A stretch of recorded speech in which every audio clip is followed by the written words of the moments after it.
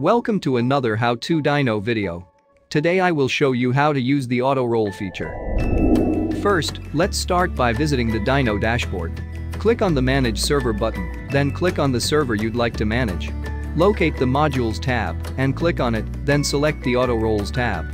When auto roll is properly configured, you can have Dyno automatically assign roles upon server join. Let's make sure the module is enabled. Now, let's set an auto roll.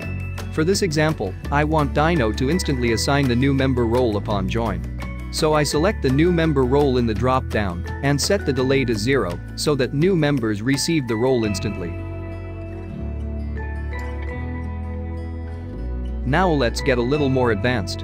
In this example, I'll have Dyno assign the new member role and then remove it after 5 minutes.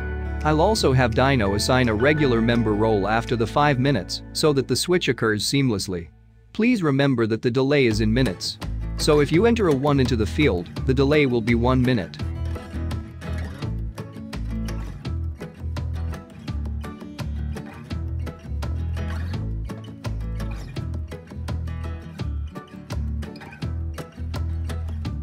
Thanks for watching. Remember to like, share, comment, and subscribe.